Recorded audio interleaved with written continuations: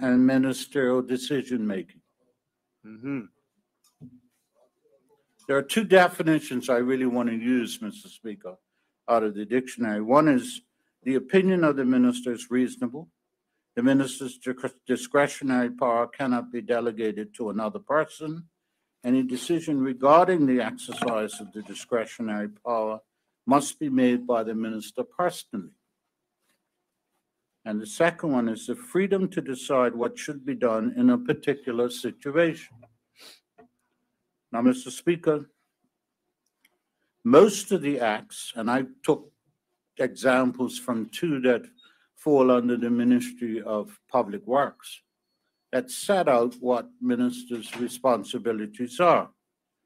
And so, in one case, in terms of speaking to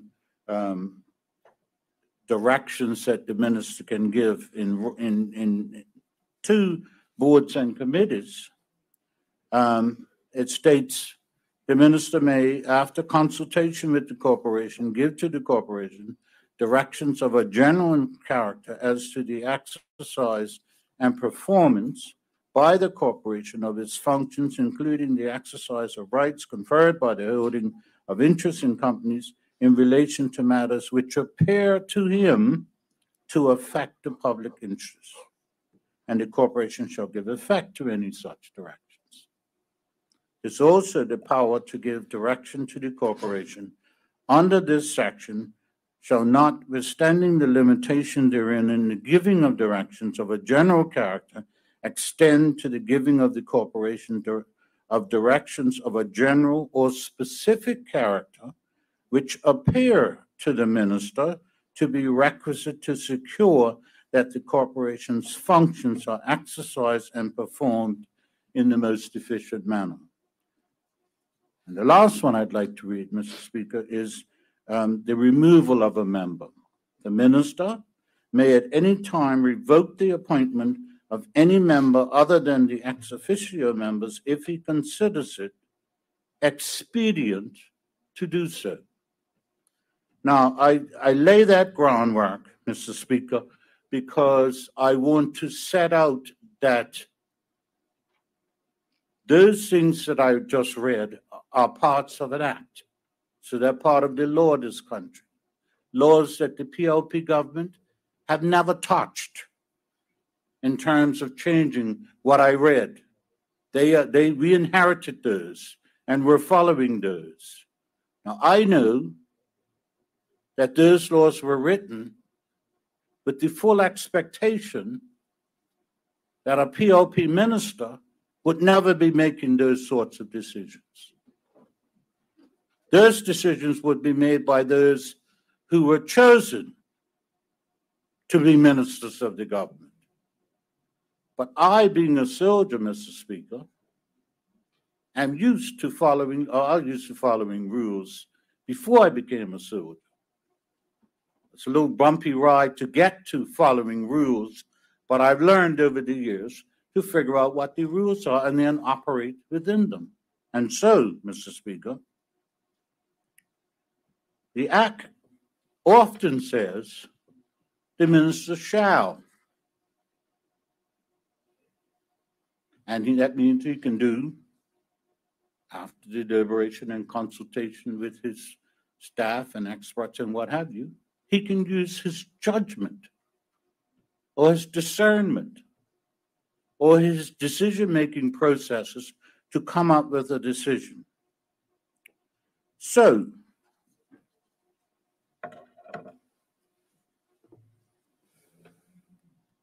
I know that there's no shortage of people in this country who believe to themselves that they could do a better job than every minister in the PLP government.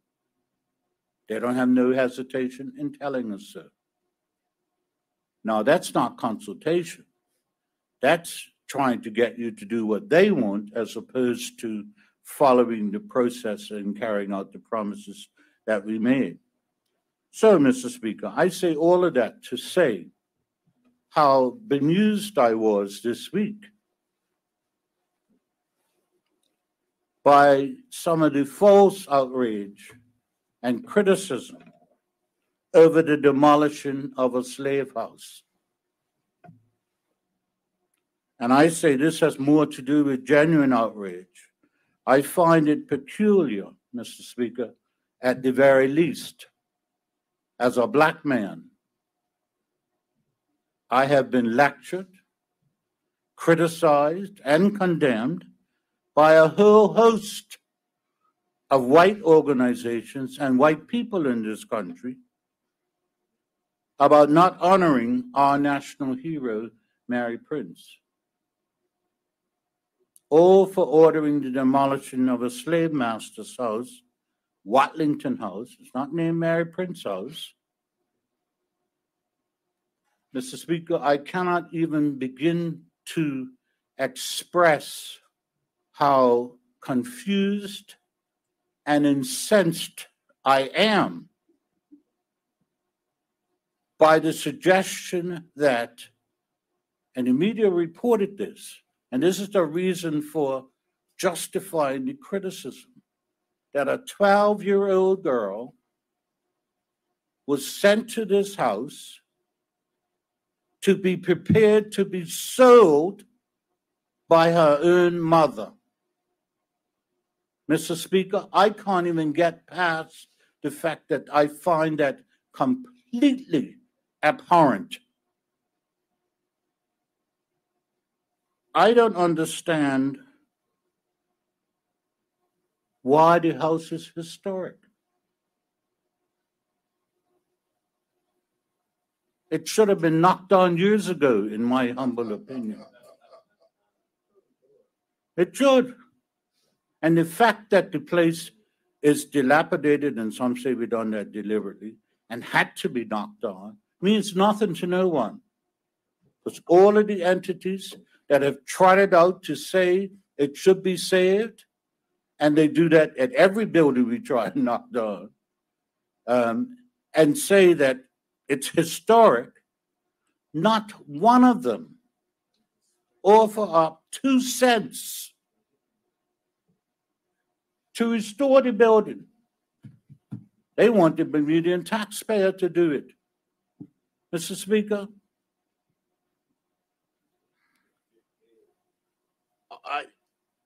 I'm really lost for words. But in this situation, I am truly lost for words. Mr. Speaker, I am a direct descendant of slaves in this country. My maternal grandparents were slaves. So in 2023, their great-great-great-grandson ain't standing for any of the stuff that they had to stand for. Mr. Speaker, I and my 5 siblings were raised by Alice and George Birch of Somerset and were taught who we are and whose we are. And were raised to stand up for what we believe is right and correct. And that's how I've approached my responsibilities in this ministry. The only difference is I usually, on major decisions, not just in the ministry, but in my life, take a vote. And usually it's 3-0. And in this case, it's 6-0 because we voted twice. Mr. Speaker, I know that people in this country for going on 25 years now have called me the same names that my parents wouldn't call me. And Mr. Speaker, it rolls off my back. But I would have thought that they would have been bright enough to figure out that what you think and say about me has nothing to do with me. Absolutely nothing. And so for all of the people that race to the Royal Gazette to put their comments, I don't read them. So I know what you think, but I can't quote you. And the fact of the matter is, Mr. Speaker,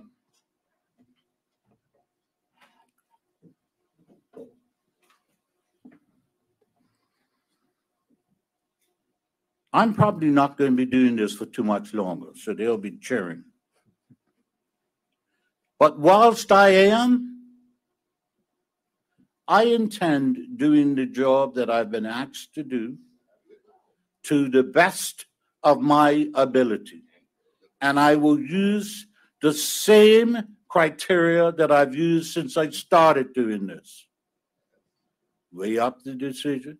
I'll give you a practical example, Mr. Speaker, because they oftentimes think they're slick. So, do I want to name them? Name them? Okay. The Bermuda National Trust, Mr. Speaker, who are one of my favorite people because they are first in line to set out in specific language what I should be doing and the risks for not following their instructions and what have you. I think they think that the PS and I don't chat, but we actually have a very good working relationship. I share with him stuff that I do most of the time, and he shares with me. And by most of the time, I will say, I'll qualify it like with this. If I'm going to make a decision that he needs plausible deniability, he will pass the lie detector test, because he can honestly say, I don't know anything about what that man did. And I'll give you a practical example of this. We've been trying to knock down buildings. And so we had a list. And I've learned a few things about that business that, they call it mobilizing when you bring the bulldozers and you stop to take things away. So we had 2 buildings, one at the National Sports Center and one across the street from there. And I said, if we're going to mobilize for one, we might as well arrange to knock down both buildings at the same time. That means doing all the paperwork. So they decided they were going to knock it down and not tell me. But coincidentally, the PS and I were driving by, and they were working on the building at the National Sports Center, so we stopped. And I asked the guy, I said, are you going across the street after you finish this one? And he said, no. I said, oh, really? I said to the PS, Burtis beef pies. He said, no problem. And so off he went to get beef pies. I called the company and I said, we had a deal. Mobilization once, knocked down that other building too. And I never said anything to him because I knew that at some point, the Deputy Premier's Department Planning would come and say, you knocked down the building. And I never lied, so I said, me. And so the PS was able to, he came and said to me, somebody's knocked down that building. Do you know anything about it? I said, PS, I ordered the building to be knocked down. And he says, I don't know nothing about it. I said, that's exactly right. You're not supposed to be in this. I am. I say that to say, Mr. Speaker, that I think most of the ministers that the PLP has produced in government have approached this job with the view that they're going to do the best they possibly can at what it is they've been asked to do. And I think that in the main, the civil servants are committed to doing a good job, many of them, not all of them. You know the ones I have challenges with. But what I do want to say, Mr. Speaker, and I'll close on this, is that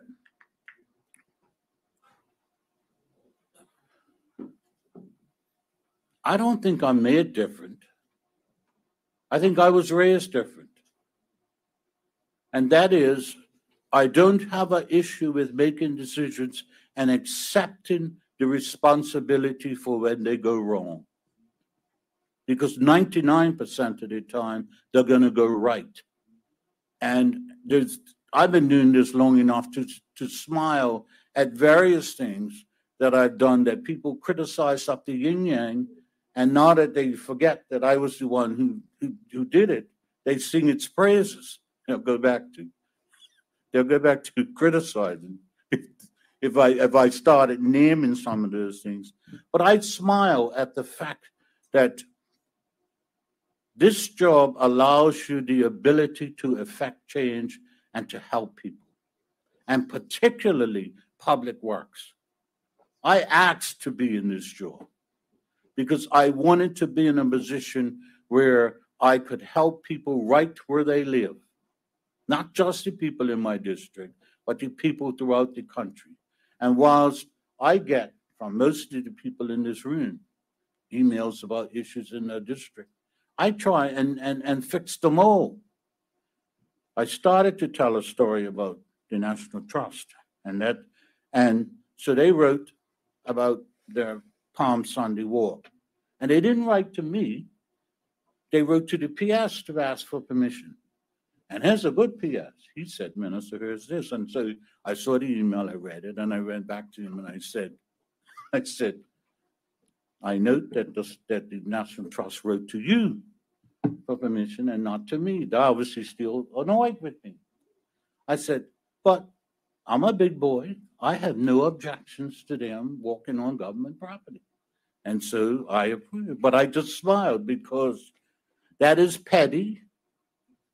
That is childish. And I could have been equally so by saying no. But I know the number of people in this country that enjoy National Trust walks. And so I said, without any hesitation, other than the fleeting moment of pettiness, I'm thinking, I should do this. And then I said, it ain't worth the hassle. It's not the right thing to do. I rise every day, Mr. Speaker. And before I leave my house, both of my parents are in heaven. And so that's why, and they used to lecture a lot. And so that's why I get irritated when strangers try and lecture me. Because there's nobody left on earth who can lecture me. They're in heaven. But I don't leave my house any day without thinking, honor thy father and thy mother all the days of my life. I thank them now for being disciplinarians and being not afraid to use the rod of correction. But it's held me in good stead. And I shall continue to do this job to the best of my ability for as long as I have the opportunity to do so. Thank you, Mr. Speaker. Thank you, Minister. Does any other member wish to make a contribution this evening? MP Anthony Richardson, you have your time on the clock. Yes, good evening, Mr. Speaker. Good evening. Always late, but right now I'm being obedient to one of my constituents who told me to make sure I do this and to commend them because they are still listening. And so, Mr. Speaker, I rise on a positive note. I think it's a positive note. It's to talk about sports. This week has been a different week for me because I've had time to spend lots of times with respect to sports. And I've been excited. And I just want to put on the record that obviously not all of us, but most of us will believe that funding sports is important because it represents an investment in our various communities and has a long-term and significant benefit. Mr. Speaker, today actually it culminated with me being asked or requested to do a presentation on behalf of the Continental Society, Kappa Alpha Psi Fraternity, and Alpha Phi Alpha Fraternity, which was an interview, digital and financial literacy session to the Denleytown Youth Academy, both football and netball players, under 13, under 15, and under 17. And in total, there were about 30 young people that were there. And I had the opportunity to talk to them or work with them in 5 different sessions about financial literacy, about budgeting. And I was very impressed, to be honest, because they were being the ages between, say, 13 and 17. They knew what they were doing. And the example in most cases was that many of them actually work in packing groceries. And it was surprising to, I guess it was reaffirmed, that they make quite a bit of money doing that. And some have a very good support system that requires them to take what they earn. Some of them have to put money aside for school lunches and other necessities. Most of them actually have to save a portion, and then the parents allow them to spend the extra. And in one case, the young gentleman was disciplined enough whereby he wanted to buy a bike, for example, a pedal bike, and his mother had told him, well, fine, you can buy the bike out of what you've earned, and I will pay half if you pay half. And that's how they move forward. And Mr. Speaker, I also attended the Magic Mile last week, Saturday, which was quite exciting again because there were about 900 children that participated. And I got there in the afternoon time. And as I drove up on Meadow Road, I was like, oh no, I'm not going to be able to find a parking space. There were cars all over the place. Obviously, people had tried to find a parking space, and I was eventually able to do so. And then again, Mr. Speaker, when I got there, you saw everybody, multiples, parents, grandparents, godparents, brothers, sisters, and families all and friends to really cheer on the young people. And what really touched me, Mr. Speaker, was that there was one young man. He was like, I don't know, maybe 8 or 9, less than 10 for sure. And he physically was not able to do what he would want to do normally. But his mother held up a sign. And if I remember correctly, his name was Kieran. And she walked amongst the stands and said, my son Kieran is going to run. And she wanted us to cheer him on. And everybody cheered him on. And he pressed his way until he finished his race. Tremendously, tremendously proud that everybody supported him in doing that, Mr. Speaker. And there, Mr. Speaker, I had the honor in, I think it's number 14 for MP Keynes, to attend the Prospect Primary School Sports Day on Thursday. Yes, I went in his stead. And it was, again, an enriching experience to see the parental and community support. What was very touching, Mr. Speaker, was that, as we all know, in primary school, the younger children are aged in P1, and then they go up from there. And when the school got to, say, races for the P3s, there were parents that were saying, hey, you missed one of the P1 races. And they figured out what happened is that the children themselves were able to select what race they were going to participate in, and nobody in P1 had chosen to participate in one of those races. And therefore, they put on a sack race for the P1s, and of course, the parents then got excited. And then I was told there was one race whereby the parents were supposed to participate in the race with their children. And their parents, being proud as they are, some said, well, no, I'm not quite sure. But their children encouraged them to do so. And you could see the excitement, Mr. Speaker, when you saw how the parents would respond to the children. Mm-hmm. And there was one race whereby, say, around 100 meters, the parents would run the first 50, and the children run the second 50, and the children themselves were significantly overjoyed to see that their parents were participating and they were able to join in together. Mr. Speaker, we also have the national cricket team that has had tremendous success. They came back, they came back sometime this week, and it was good to see that they did very well, but how they gelled. And what I'm looking forward to, Mr. Speaker, is that they remain consistent and committed to their training and to their personal discipline to allow them to stay together and to generate some continued adhesion. A less thought of or less known, I suppose, is Mr. Phillips, who's a tennis player. He's probably about 17 or 18 now, a little bit older than that. And he advanced to the semifinals this week in a Las Vegas tournament. He is a young man. I do know him. He has been very diligent. And actually, Sam Mabry is one of his coaches. And what happens is an expensive sport, tennis is, because you have to travel all over the place. And he and his mother and others have been very diligent in trying to ensure that there is funding for that process. Mr. Speaker, again, staying in this mindset of sports, the Bermuda School Sports Federation is going to be hosting the annual school track and field championships starting on Monday, March 13th, at the National Sports Center. And I say that because it's a chance for the children to participate in preliminaries and then finals. And I'm hopeful that we're able to support, because I'm also mindful of the fact that, what I was told is actually, that we don't fully appreciate the number of Bermudian children that have been able to go overseas and advance their university careers through athletic scholarships. Obviously, there are others in terms of football and the rest of it, but there is a significant number that have actually also proceeded through athletics. And there, Mr. Speaker, I come to Carifta. This year, I've been told that it's the 50th anniversary. It's going to be held in Bahamas from April 7th to 10th. And the number of events that children are going to participate in is 43. One of my encouragements to everyone here and also the broader community is that the cost is going to be $50,000 to send the team down to the Bahamas. And a chunk of that, the bulk of that, is actually the airfares, because they have to obviously, all get there. And there is somewhat short notice because of the way they go and select the team.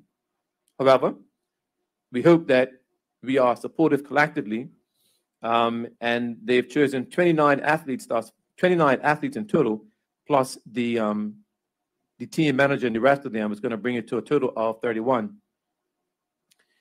I had the opportunity to speak to some of them, and I know that the fundraising is now underway. And I think publicly, they've generated, in addition to their normal budget from youth and sport, they have been able to generate an additional $15,000. And so they're going to keep on pressing the way to get the balance. The team, Mr. Speaker, was announced by Mr. Freddie, or Dr. Freddie Evans, who is the president of the Bermuda National Athletics Association. And I don't know the gentleman, but it was touching because before he announced the team, he did pay tribute to a Bermudian champion who unfortunately succumbed recently, who was a Front Street Mile champion, Egan Human. And he passed away in February after a battle with cancer. Holman, sorry. And he would have actually also been going to Bahamas to represent Bermuda. And so, Mr. Speaker, again, staying with this theme of Carifta, in the under-17 girls, there are 9 athletes. In the under-17 boys, there are 6 athletes. In the under-20 girls, there are 5 athletes. In the under-20 boys, there are 9 athletes. And the coaches and what have you will consist of Devon Bean, Jerome Richards, Janine Scott, Terry Ann Painter, with manager Jerry Swan and physiotherapist Norbert Simons. Mr. Speaker, I started by saying that funding sport represents an investment in our community. And in this instance, Mr. Speaker, I'll get to my main point, I suppose, in that the Carifta event also represented and demonstrated a coming together for the sole purpose of ensuring that as many athletes as possible would be able to attend Carifta. And in that vein, Mr. Speaker, I want to especially commend Coach Steve Burgess, who went out of his way. There are many others, but I want to highlight him for sure. And also want to commend Mr. Philip Woolens and Seamus Fearon. Now, why? The reason why, Mr. Speaker, is because those 3 gentlemen went out of their way to assist another person who, well, Mr. Burgess knows him, but the other 2 did not know him at all. But they went out of their way to assist in ensuring that the team would be maximized. And this is where it becomes personal, Mr. Speaker, because my son had never participated or even expressed an interest to participate in this type of track and field event. and he's overseas in school. And for reasons which are not even known to me, he has dedicated himself to doing all this, in my words, crazy running in freezing temperatures. And he came back and did the Triangle Challenge in January. And then some individuals saw him and said, you know what, maybe you should consider doing this thing. And when he was going to come back, there was no timing to actually run and try out for Carifta. And so we contacted Steve Burgess and some others and said, okay, he's going to come back, and what can we do? Mr. Speaker, the organizers of the Skyport Magic Mile allowed him to use their entire facilities at the end of the event to do this thing, to do this trial. And what was even more amazing is that Mr. Woolens and Mr. Ferrin acted as rabbits in the race to ensure that my son would be able to more easily maintain his pace. Mr. Speaker, these are older gentlemen who have no relationship at all with my son. But they took the time, Mr. Speaker, on a Saturday afternoon to assist him in achieving what he set out himself to be as a goal.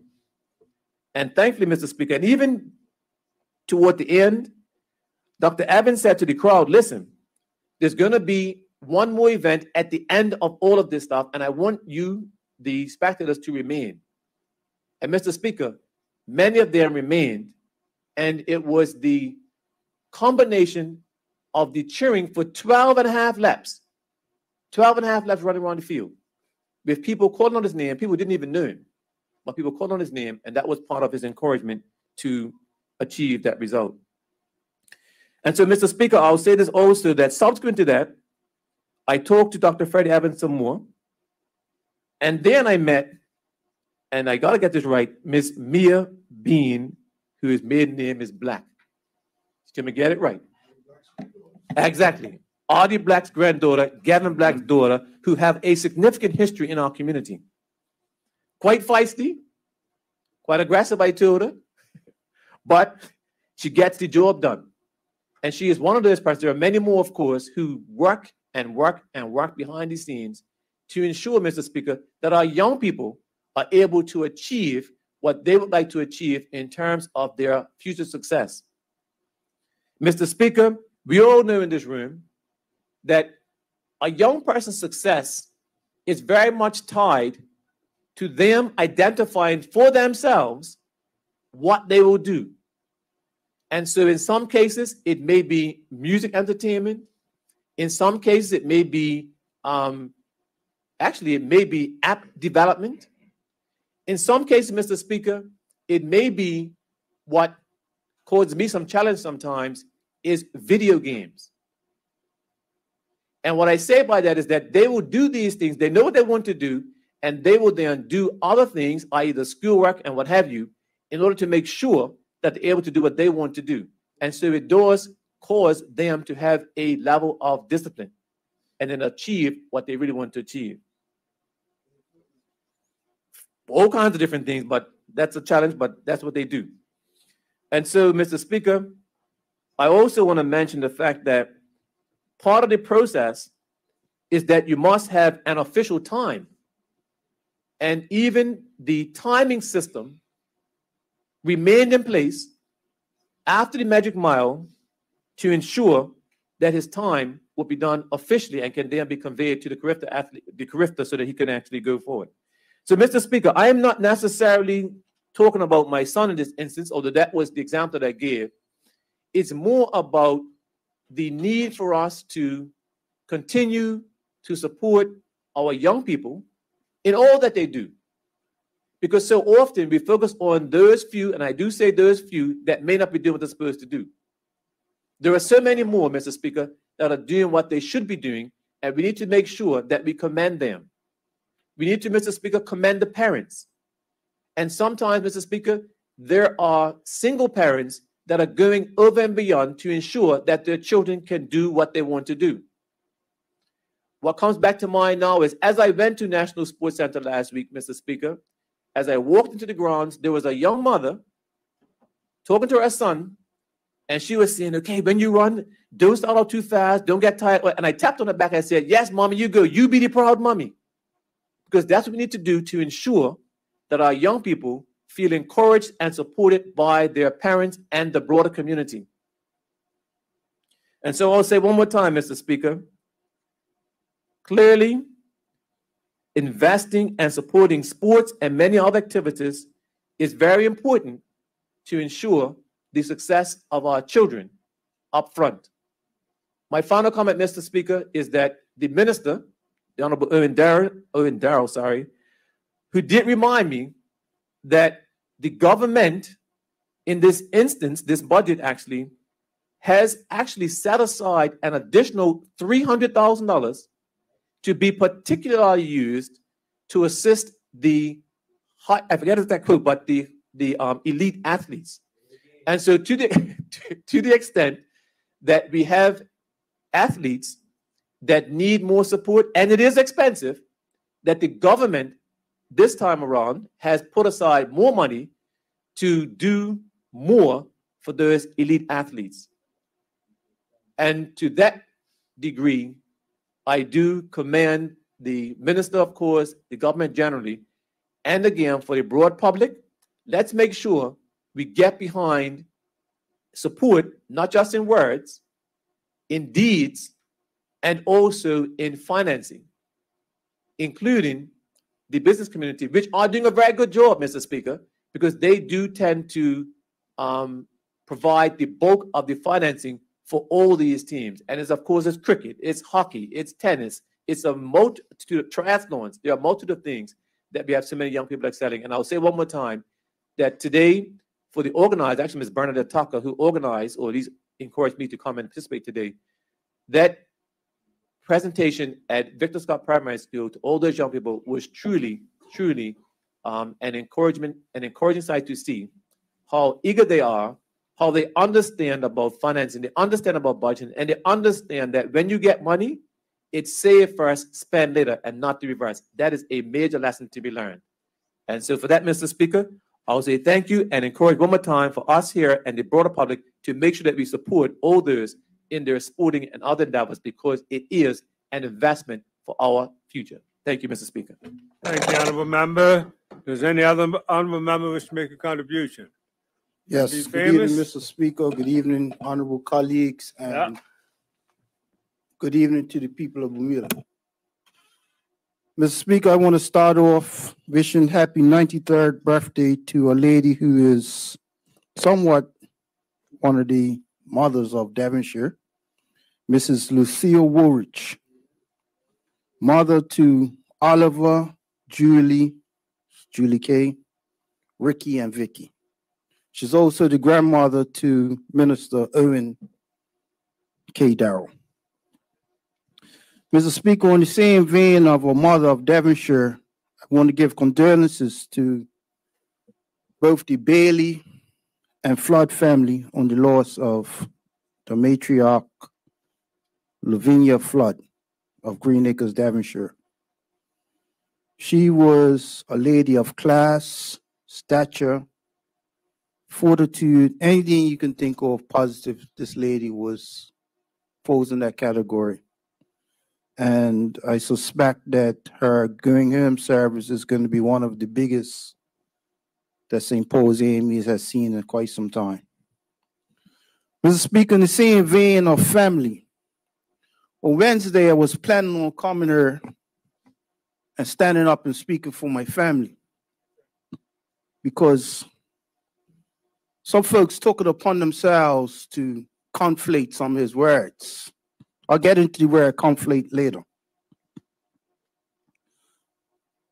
But on the eve of me getting up to speak, somebody else in my family said, no, sit down. I got this, cuz. I got this. Nobody's messing with our family. So I say to the Honorable Jason P. Hayward, we know what you said. We know why you said it. And everybody in this room who wears green has had a dog sat on them. Every one of us. We may not have said some things to the people that came to Berlin station, because we knew they weren't going to come talk to us anyway. But this speaks to a bigger issue, right? If we do we talked about dogs earlier today. If we do the demographics in this country of who owns dogs, we know who owns more dogs than others, right? But ask yourselves, right? Minister Vance Campbell could tell you, we in canvassing constituency 9, off of McGall's Hill, there's a certain road, I won't call the name. No, it's quite all right. He does. We had dogs sat on us. In constituency 13, MP Kim Swan and I was canvassing for Dan Minister, well, he wasn't a minister then, but Dan Senator, Diallo Rubin. Just say dogs with her, man. It was dogs sat on us. It was a lady from Somerset. I think you know, Mr. Speaker. They used to call her Pinky, who said she ran out canvassing with Mr. Cox. And they set dogs on her, on them, and she outran Mr. Cox. And I'm not talking about Bill Cox either. Eugene Cox. There's a pattern in this country, Mr. Speaker, for some people, that we get dogs sat on us. So I say to my younger cousin, I was gonna speak, but big cousin told me, hold it. He will deal with it. So no, I will feel you're in this thing alone, cousin. But got you. Mr. Speaker, moving on. Conflation. The Webster's Dictionary says conflate, to equate two things, to fuse or blend. Recently, that's definition 1. Definition 2, recently used with the word confuse, conflate, confuse, con artist, all the same. Webster's Merriam-Webster. Mr. Speaker, I've been noticing a trend with the OBA as of late. Anything we say or do, just say anything, many things that we say or do, they try to conflate it to say the PLP is anti-IB. The PLP is anti-foreigner. The PLP is anti-unmelanated people. Mr. Speaker, when the Honorable Premier floated some ideas about the budget, OBA candidate Vic Bull, self-appointed maybe, said, here we go again, the PLP is anti-foreigner. The PLP is anti-IB. Right? One of the three. And, okay, he said it. When I asked him to back that up with facts, with the fact that IB has grown the most under the PLP. The colonel would know, since 1998, the growth of IB. One of the three has said to me, a lot of UBP, former UBP supporters says, hey, if we knew we was going to make this much money on the PLP, we would have got rid of the OBA quicker. So I said, UBP, calm down, calm down. You're not UBP. You're not UBP. I'll give you that much. All right? My point, Mr. Speaker, this conflation, this constant narrative that the PLP is anti-IB. In 2001, there was a growth of IB. In 2005, there was a growth of IB. So much so that a former premier had to say, how can we restrict how many cars are on the road? Because, wow, it's traffic jams. Too much, not too much, but so much people in the island under the PLP. Mr. Speaker, we've heard over the last few weeks the growth of IB in the last year or two. under the PLP. So this narrative about we're anti-PLP, we're anti-unmelanated people, how is that if we got growth? Mr. Speaker, moving on, more conflation. We had someone last week took a 2-second, what do you call that? Voice note clip, put on Twitter. OBA, somebody who sits in another place, let me put it that way, puts it on his Twitter, says, PLP does not want your vote. He is anti-IB. I won't call no names. But I said to myself, let me think for a minute. I know what was said, so that had nothing to do with IB. But you know, in theory, people who are coming in to work can't vote anyway. So how are they conflating the fact that even if he said it, how is that enough to do if he don't want the vote? They can't vote anyway. Conflation. Keyword, Merriam-Webster, too confused. Con man. Mr. Speaker, it goes even further. An honorable member in this house got up on some sort of social media earlier this week and said, oh, there's a problem with the passports, and that's going to cause people who's coming in to looking to invest to have second thoughts. I'm saying, if you're an outside investor coming in, you already got a US or UK or some sort of passport. Our challenge is with Bermuda passports, because the UK tell us we have to send it out there because they don't trust the OTs with passports anymore.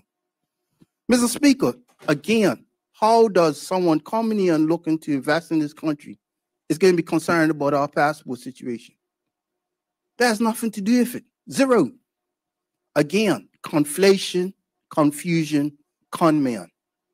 Mr. Speaker, they need to stop, because the more they do it, the credibility gets eroded. Moving on, Mr. Speaker. Another big word I learned from my honorable colleague from 14, big words. Abdication. But I learned also to give a definition. Abdication, to renounce one's throne or fail to undertake a duty. Abdication. Mr. Speaker, in 1936, there was a king called Edward. He was king of the British Empire at its height. No, that was his brother. I know a little English history. And he was king of India. Like, he had everything. Along comes a lady from America, Wallis Simpson. Another lady from America, or the first lady from America. And he wanted to marry her, and the Church of England said, you can't marry her because she's a divorcee. And he says, well, I'm going to give up the throne for the woman I love. Imagine giving up the British Empire for American lady. American Revolution 1.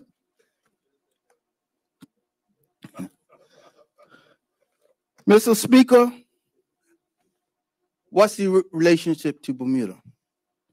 Up until about 40 years ago, Bermudians were the kings of the construction industry. Bermudians of all color, black, white, Portuguese, we were the kings. We built iron homes. We built most of these buildings in Hamilton. Churches, schools, you name it. We built it. Somebody needed something fixed, call Jim. Somebody needs something built, call John. We did it all. Somewhere in the 1980s, we began to abdicate our throne. We began to say, we don't need our sons learning these trades. We don't need our children in the hotels. Let a foreigner do it. Well, guess what, Mr. Speaker? Two generations later, non-Bermudians are running the trades because we abdicated it.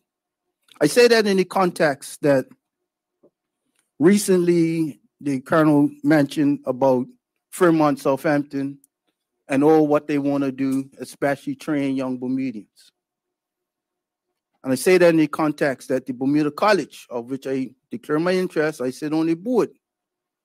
We fought to have trades up there, trades back up there.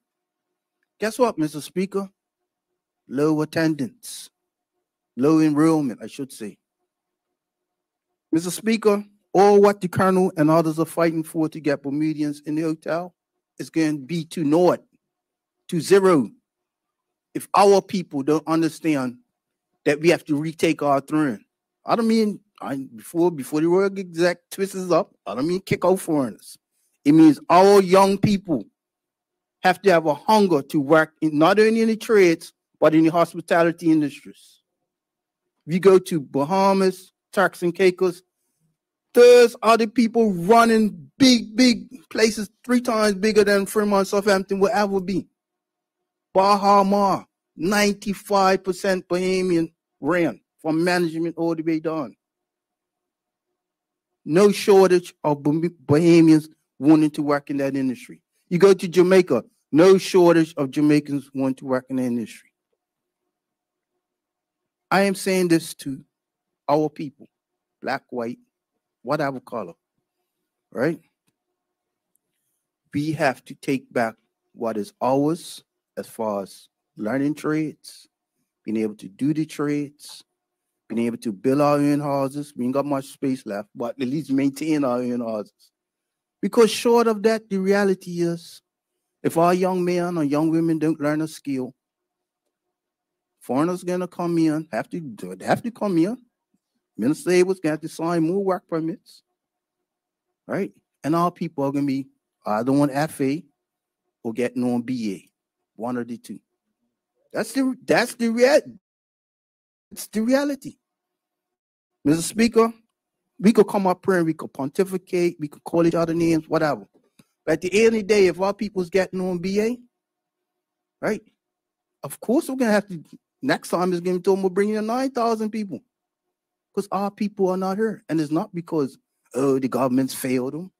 No, we have to take a responsibility as a people. We have abdicated our throne. Mr. Speaker, with that, I take my seat. I wish you happy Sabbath and God bless Bermuda. Honorable colleague.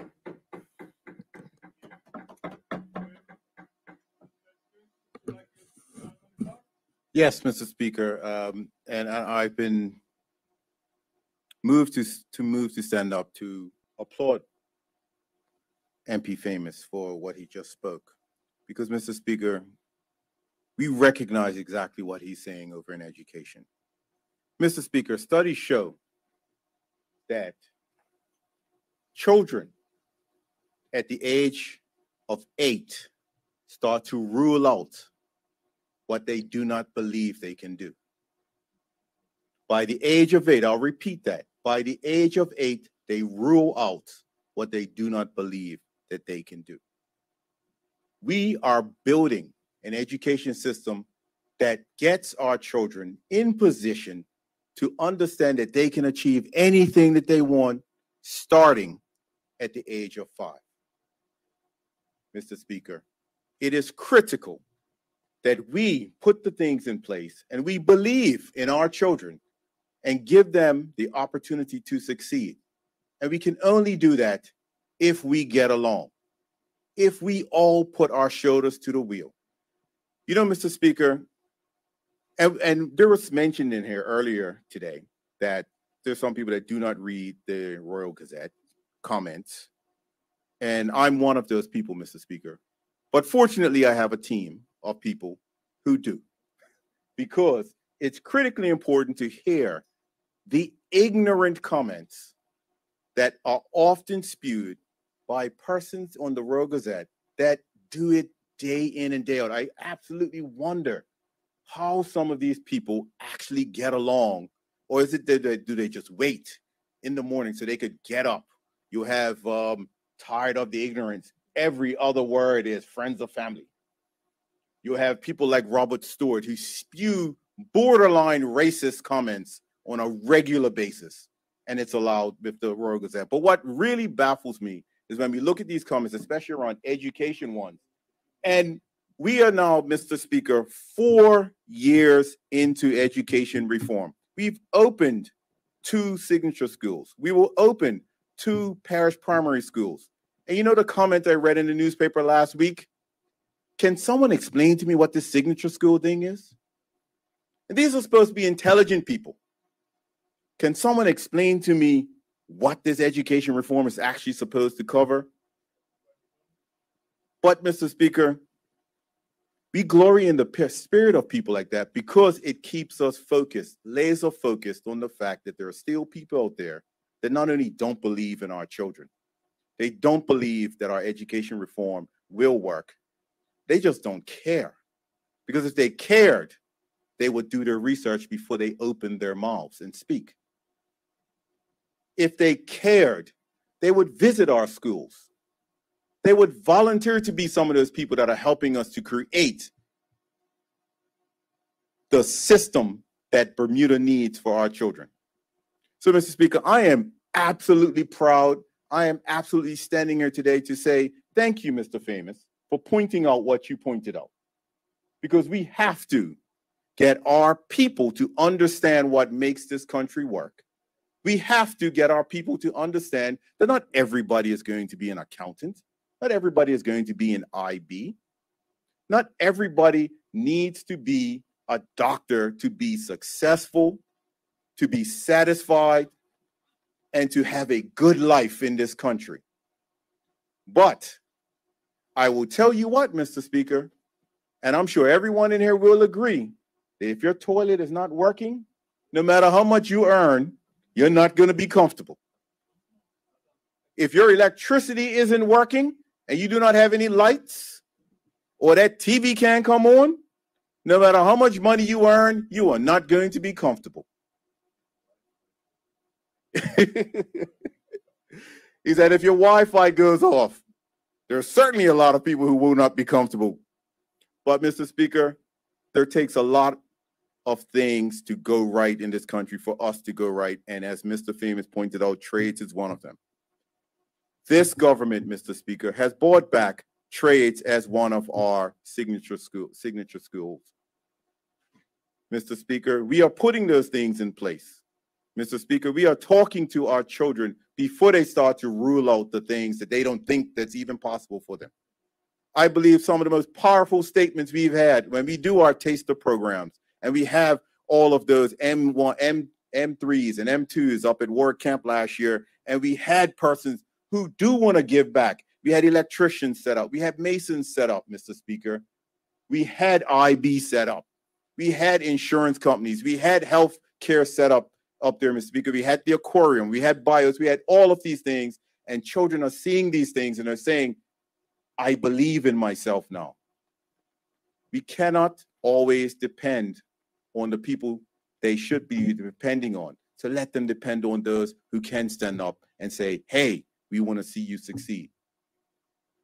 To see a young girl pick up a trowel, lay down some cement and build a wall was a sight to see, Mr. Speaker. To see my daughter come in and say, Daddy, I got to use a drill today. That's what we want our children to have visions of, that no, it doesn't require you to be an accountant. It doesn't require you to chase the dream of being in the C-suite, to be happy, to be successful, and to make a good living. So again, Mr. Famous, thank you for spurring me to get up and speak to that.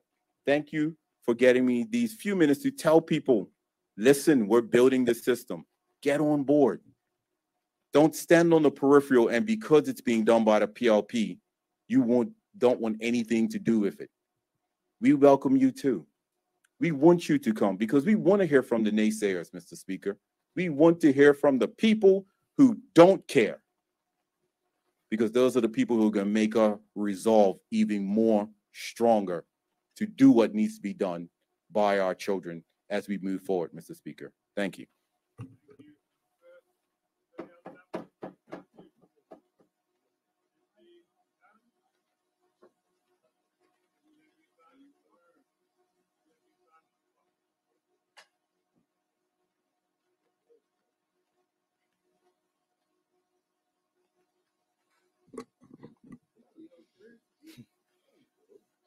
Good evening. Good evening, Mr. Speaker.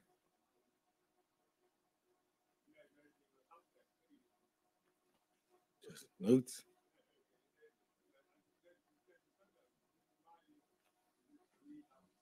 I'm not reading. You okay? Yeah, this is within 30 seconds. I got get roughed up. Anyway, Mr. Speaker, I tussled with whether or not I was going to speak this evening, partly because my voice is hoarse, and partly because I didn't know if I should say anything, or if I do say anything, what I would say. But I decided that I recognize that my time in this house is for a finite period, and so it would be responsible for me, thank you, to use this time wisely and be able to have my say whilst I have this platform. Mr. Speaker, one of my colleagues often reminds us that we, as members of the Progressive Labor Party, are not homogenous in thought. I agree wholeheartedly with that, and nor should we be. Not only do we represent different constituencies, but not only do we represent different constituencies, but we're also individuals with different upbringings, beliefs, perspectives, experiences, and so forth. And so, Mr. Speaker, I bring this up because there appears to be some that disagree with Minister Hayward's comments last week, his language or delivery. But I rise today to say that I fully support the minister in his willingness to at least speak his truth. And what I find shocking is that even in today, people take issue with a man simply speaking his truth. Mr. Speaker,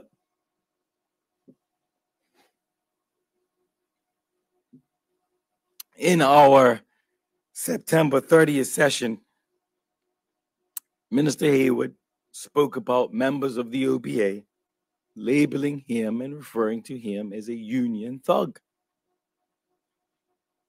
And they did so because of a t-shirt that had, or picture of him wearing a t-shirt that had resurfaced that he wore several years prior. He went on to say how he noticed how he was being viewed differently than those of a lighter hue that wore the exact same t-shirt. But beyond that, Mr. Speaker, the minister expressed in that motion to adjourn that he had no issue with persons voicing their opinion on policy decisions, but asked that there be a certain level of respect and for persons to refrain from personal attacks. And to my shock and amazement, as the minister's words were coming out of his mouth, asking for members of the OBA to show a level of respect, the then chair of the OBA heard those words and proceeded to disrespect and make personal attacks. Mr. Speaker, as my colleague said before me earlier, as members of the Progressive Labor Party, we've all had dogs set out on us at one point or another. I can only imagine what it must be like to have your wife, your mother, and your children constantly read personal attacks about you so frequently as Minister Hayward does. You see, this is not about thick skin, because I would even give members of the OBA credit, because you have to have incredibly thick skin to be on that side. In fact, so this is not about thick skin. For the moment, this is about specific individuals being malicious, disrespectful, and just outright rude. Mr. Speaker, let me also acknowledge that I also know that this is not limited to OBA supporters towards PLP. I know the opposition gets their share as well. My point, Mr. Speaker, is that if a constituent thinks so little of a member of parliament that they would set their dogs out on them, or if an individual would blatantly say disrespectful remarks after you humbly ask for them to refrain to do so, if you go through years of constantly being belittled and maligned and undermined, then I cannot then judge that MP for getting up and speaking his truth and saying to those specific individuals, I don't want your vote. Did not cast disparagements on a group. He's referred to specific individuals. Mr. Speaker, let us dive a bit further into context. And the minister is here, and so he can correct me if anything that I say is incorrect. But I believe a strong part of his message, or his overall message, is to remind the country, and perhaps more importantly, our members of the Progressive Labor Party, that we are the government. The message I heard from the minister was that this party fought for 60 years to get us to where we are today. And so we cannot be distracted by the noise. We need not squander the opportunity. So I asked, why wasn't that quoted as the headline? Mr. Speaker, the minister was acknowledging that there are far too many that have sacrificed to get us to where we are.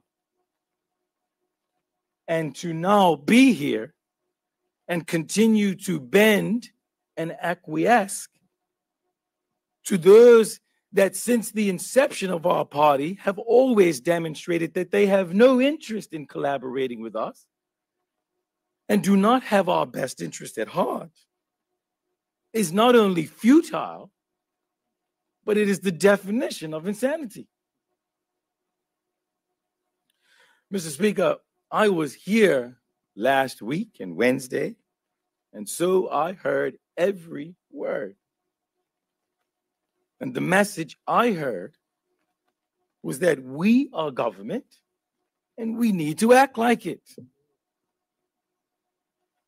Mr. Speaker, allow me to say that I did not hear a cry for division. In fact, what I heard was the total opposite. I heard recognition that good governance requires collaboration. But if we are to be respected as a government, respected as leaders of this country, we cannot continue to extend an olive branch, have dogs then set upon us, and then continue to extend that olive branch. Again, Mr. Speaker, we are not homogeneous in thought. I am not here to say right or wrong, agree or disagree.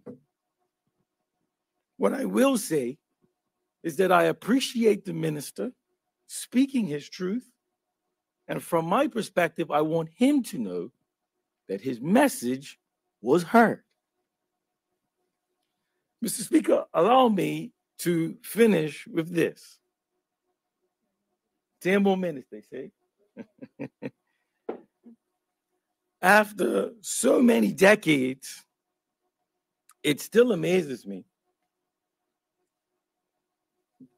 how many people still fall for the textbook political strategy of taking something out of context and using it as a weapon. Mr. Speaker, I'm going to take a glass of water because now I'm going to get a little controversial this evening. Partly because it is my goal to make the front page of the paper. It is my goal. But I'm going to go there anyway, so just bear with me, Mr. Speaker. Indeed. In the good book,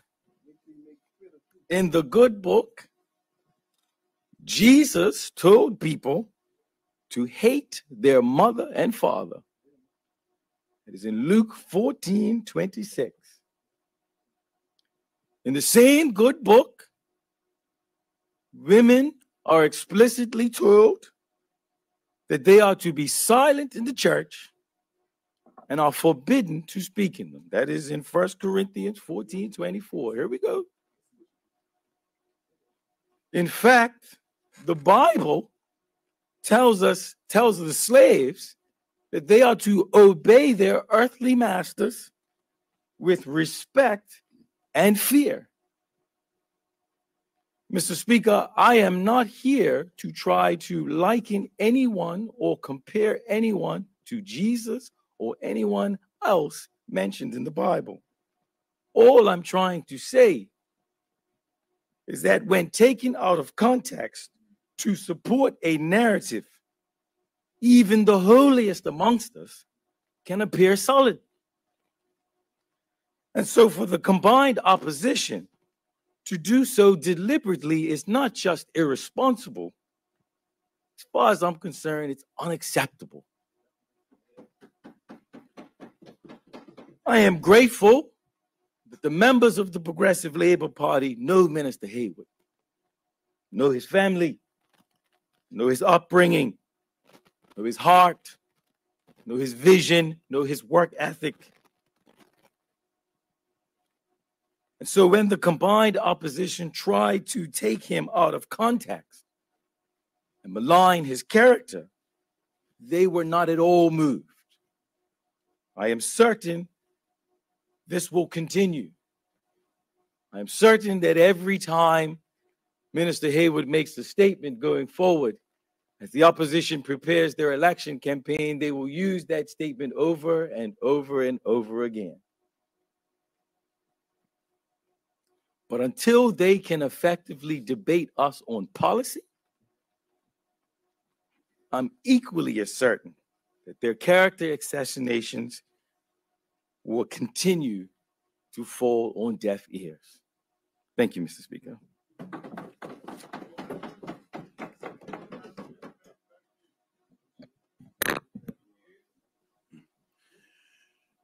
If it pleases you, Mr. Speaker. Mr. Speaker, something's been troubling me for the last few weeks, and it isn't political. I reflected this week on the country's conversations around Minister Hayward. I reflected this week as late or as early as yesterday with the hypocrisy of this country becoming excised, angry, up in arms over the slave master's house being torn down. Everyone writing and pontificating about these things. And I thought about the fourth road fatality for this year. Didn't move the dial. Nobody marched. Nobody ran down to TCD. Nobody called for more police officers patrolling the streets. Nobody called for legislation to be amended. We have become so familiar with people dying on our roads that it doesn't make a blip. Nobody gets concerned about it. We are in March and have had 4 road fatalities for the year.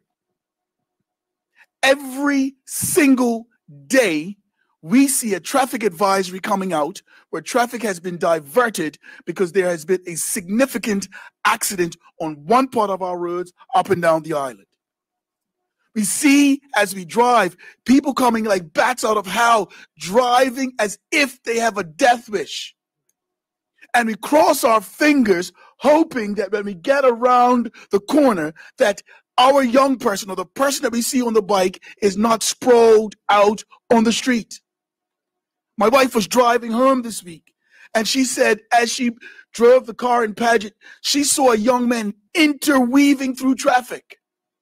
When she got around the corner, she was diverted, and she said, listen, she's just going to drive by just to see.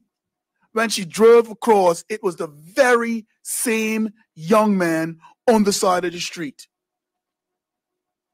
We are watching mothers and fathers not only lose their children, but lose legacy.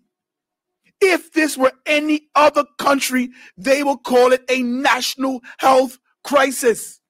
Anywhere else in the world, we're losing 13 and 14 people every single year to road traffic fatalities. The campaigns have weaned and waned. Our people in this country are dying exponentially. At one point, we blamed the roads. When I was young, we blamed pack racing. And we had police officers every corner. We're doing roadside sobriety checks, but still we do not have a policing plan. We do not have officers dispersed around the country at a rate that can help stem these accidents. STEMI, the question is that we're not going to police our way out of this. There has to be a community conversation around road safety. There has to be a conversation in all of the different aspects and quarters in Bermuda about the significance of what is taking place now. My colleague chairs the Road Safety Council. He is always beating the drum about road safety. It cannot just be MP Lister talking about road safety. It must be a collective effort as a country. We must see this as a national crisis. We must see our young men and our young women and have conversations with them about the sanctity of life. If you now see, I saw a young man and he was limping on Saturday night when I went to have dinner with my wife. I did not know what happened to him. When I asked him, he was immobilized, using two crutches and trying to drag his legs on. And I asked him what happened. He said he was in a bad road traffic accident 5 years ago. He shared with me that he's not able to work, that he has to use a colostomy bag, that his entire life has been totally changed by that accident. Our insurance companies have to do more. They simply cannot benefit from taking our insurance premiums every year and not being on the forefront, on the vanguard of making sure, or advertising and training. Yes, we have Project Ride, but we have to make and put an emphasis on the insurance companies that are benefiting from our policies to have a greater impact in prevention. If we look at having the conversations as families, asking insurance companies to do more to put their money into prevention campaigns, if we look at the Bermuda Police Service and question them about their policing methods, there has to be and government on looking at the legislation. What can we do? But there has to be something done as a community. We have to go back and start campaigns aggressively in the schools. Something has to be done. 4 lives in March is too much, Mr. Speaker. As a country, we must see this as a national health crisis and rally around this issue and work harder to prevent road traffic accidents in Bermuda. Thank you, Mr. Speaker.